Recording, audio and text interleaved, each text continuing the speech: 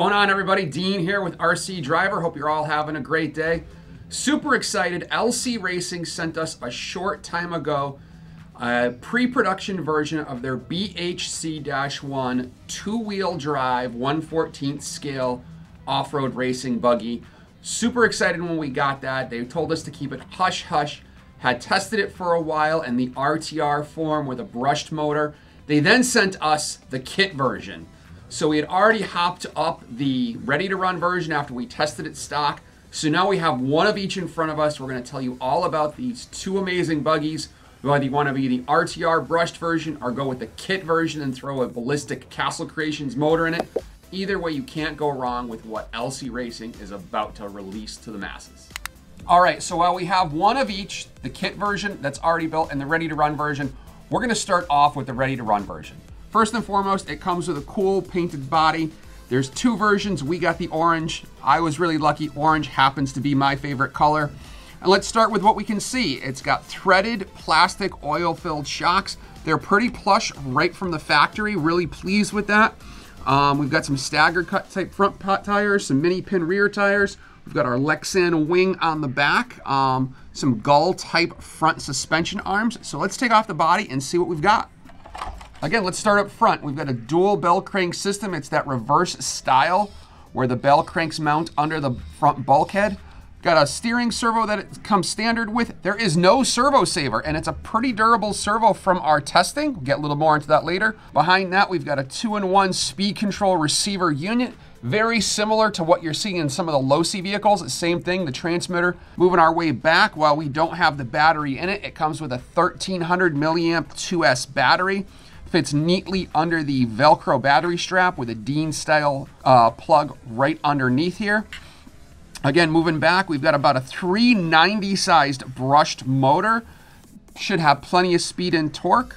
Flipping it around over here, no slipper clutch. It's a direct drive from our pinion gear here to our spur gear. We did take off the gear cover that it comes with to show you what it looks like underneath. Again, moving our way back, we've got our threaded plastic oil-filled shocks.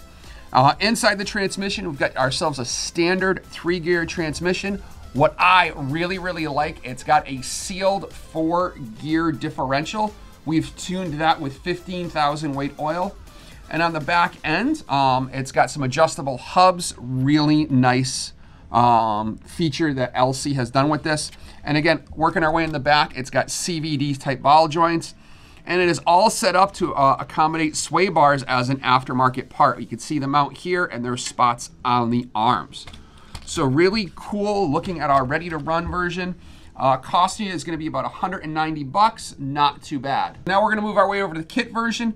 It comes with a clear body. We've already got a clear body off to Bradley Fine Line designed to paint. Again, starting up front, instead of having the plastic threaded shock bodies, it's got aluminum threaded shock bodies. A little more plush, a little smoother. In addition, the kit version comes with plastic wheel hexes. This has aluminum wheel hexes, the 12mm standard wheel hex.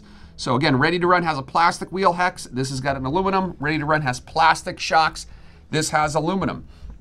All the other features are pretty much the same. We did go with a Castle Creations Mamba Micro X2 speed control. This is censored and one of their 6350 censored motors. It's going to have plenty of rip to it. And another major difference, the kit version has a direct drive spur gear. This comes with a slipper clutch. When you're going to be putting serious horsepower down, that is a must-have. So both are going to run you about $190.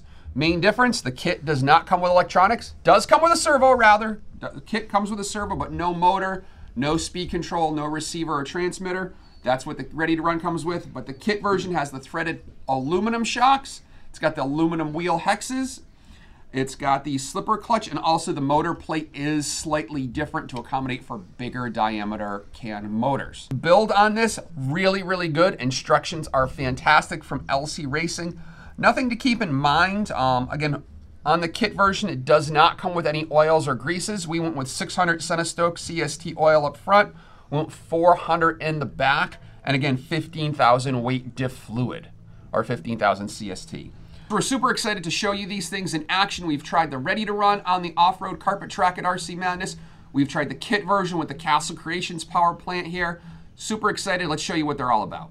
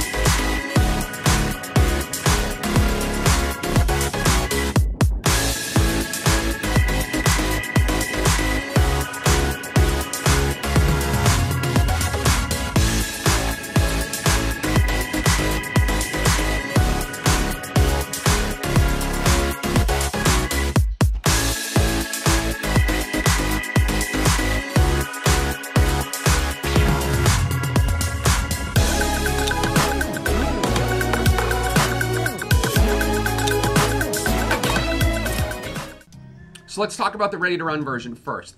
It had really good speed, not great speed, but really good speed down the straightaway, perfect for the infield.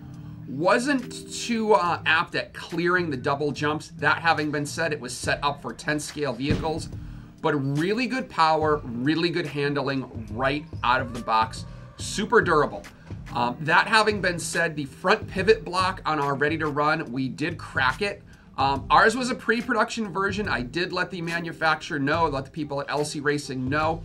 I'm fairly certain they're gonna beef that part up, but that is the only part we've actually had fail on either the ready to run or the kit version. So really good, and it actually broke when we had put the brushless power plant in this during our initial testing. So really, really happy. Tires are absolutely perfect for off-road carpet racing. No need to go out and jump on aftermarket tires as well. So right out of the box, the ready to run, good speed, really good handling, absolutely pleased. Moving over to the kit version. And again, we've got that Castle Creation 6350, absolutely perfect power, can clear everything, including the triple, as you could see in the video. Super durable, didn't have anything break on this. So again, that first part that we broke with the ready to run that we got, I would not put too much stock in that. Again, sometimes parts break for no good reason. This thing has held up phenomenally. Again, the build is great. Carves up the carpet track like nobody's business. Similar lap times to a 17.5 two-wheel drive off-road racing buggy. So LC Racing has definitely done their homework with this 14 scale buggy.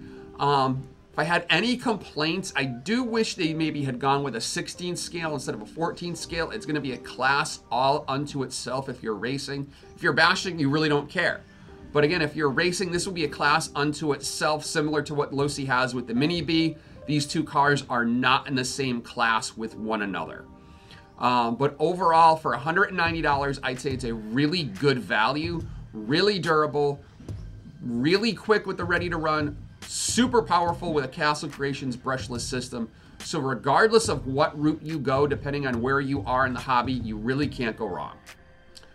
So what do you think? Will you be getting yourself the new LC Racing 2-wheel drive 14 scale buggy? Drop us a comment below. Tell us what you think. Will you be getting one? Will you get the ready to run? Will you get the kit version? If you get the kit version, what electronics do you think you'll be putting in it? So again, we're really impressed. We want to thank you for watching this video today. If you enjoyed it, give it a thumbs up and of course, comment below.